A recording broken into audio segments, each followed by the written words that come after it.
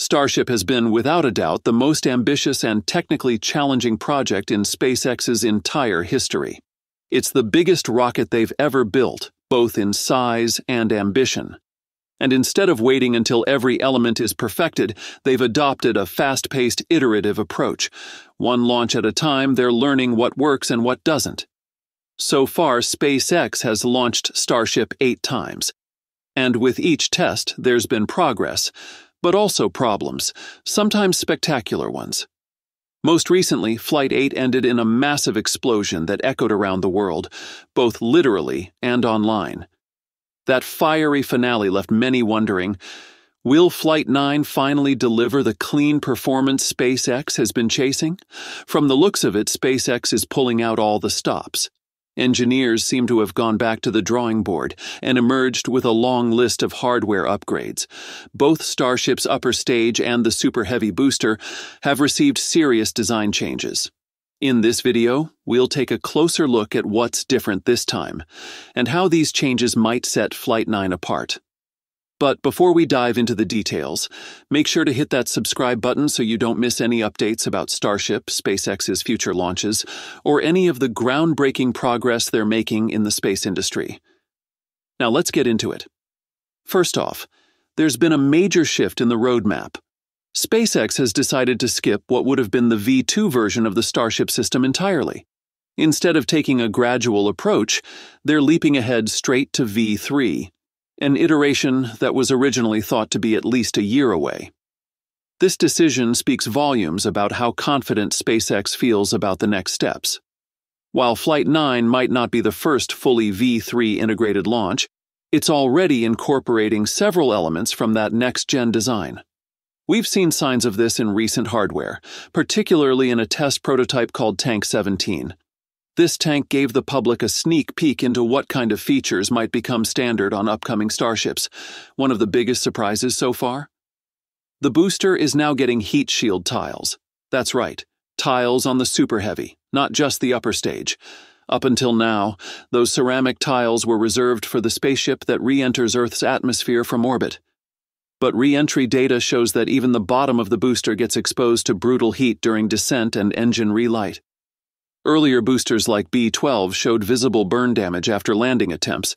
Clearly, that's not sustainable for a vehicle designed to fly over and over again. So, for Flight 9, we may be seeing early stages of a new protective layer on the booster's rear, likely incorporating metallic heat shield tiles. These aren't just any tiles either. They're visibly different, sleeker, shinier, and seemingly thinner than their ceramic versions. The change in material suggests better heat resistance and, more importantly, lower weight. And in spaceflight, every gram matters. By shedding unnecessary mass from the heat protection system, SpaceX can improve performance, payload capacity, or even structural safety margins. The hexagonal pattern of the tiles is still there, but each tile now appears to have small mounting features, either for improved fastening or possibly to create microgaps for thermal expansion. That means fewer tiles lost during flight and a much stronger, more reusable system. Reducing weight in the heat shield has another side benefit. It might let SpaceX eliminate the enormous metal shield that used to cover the engines on earlier boosters. Fewer layers, fewer parts, and faster turnaround. That's what SpaceX is aiming for. And these upgrades are all nudging the system closer to being genuinely reusable without needing days or weeks of refurbishment after every launch.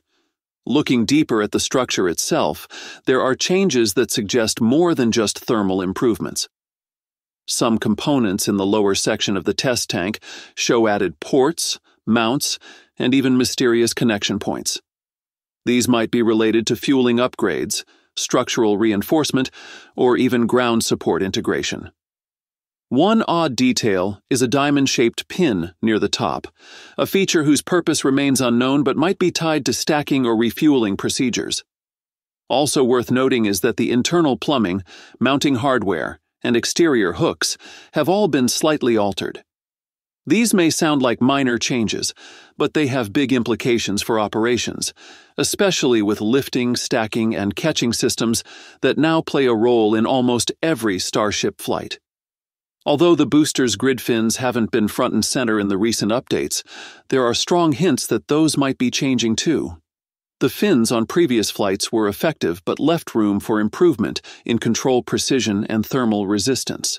There's speculation that SpaceX is now moving toward stronger, possibly differently shaped fins to help guide the massive booster more reliably during descent and landing attempts. On the propulsion side, while Flight 9 is not yet confirmed to be using the next-gen Raptor 3 engines, it's possible that newer Raptor 2 variants with some of the planned Raptor 3 improvements may be on board. Musk has been hyping the upcoming engine version for its insane chamber pressure and improved efficiency, and some of those improvements could trickle down into Flight 9 hardware even before the official Raptor 3 rollout. All of these changes are aligned with one overarching goal: full reusability. Not just land it once and refurbish for months reusability, but a routine rapid turnaround system that can launch, land, and launch again with minimal delay. SpaceX has long said this is the key to making space travel affordable and sustainable, and Flight 9 might be the closest they've come to achieving that vision. The next few weeks are going to be very important for the future of Starship. The booster that SpaceX plans to use for Flight 9 is already being put together at Starbase, Texas. Different parts of it, like the engine sections and dome rings, have been seen moving around the site, showing that work is in full swing. Right now, all signs point to SpaceX preparing for a possible launch in July or August 2025, but as usual with Starship, that date could easily change. Originally, some people expected Flight 9 to happen as early as May 2025, especially after Flight 8 launched back in March. But that mission ended in a big explosion just before stage separation, and since then, SpaceX has taken extra time to work on important upgrades. That means the timeline has been pushed back a bit, but for good reason. One thing adding to the confusion is that it's not yet clear exactly which booster will fly. Booster 13 and 14 were considered early on, but now there's talk that Booster 15 or even Booster 18 might be used. Booster 18 in particular is linked to the full V3 upgrade and is still being built. This overlap in production has made it hard to know which hardware is truly meant for Flight 9. Meanwhile, testing is still underway. Cryogenic tests, where tanks are filled with extremely cold liquid nitrogen, are happening almost daily. These tests help make sure the rocket can handle the cold conditions of spaceflight. Once those are done, SpaceX will perform static fire tests, where the engines are fired while the booster is held down. These tests are critical to confirm that everything is working properly. If any problems show up during testing, the launch could be delayed further. SpaceX has always followed a build fast, test often approach, and they aren't afraid to stop everything to fix a flaw if it shows up. So while they are aiming for a July or August 2025 launch, there's still a chance it could happen a bit later, maybe even September. Whatever the final launch date ends up being, Flight 9 will be a major milestone. It will be the result of all the lessons learned from Flights 1 through 8, and with so many upgrades in place, this could be the most advanced and capable Starship yet. That's it for this video. Thanks for watching, and we'll see you in the next one.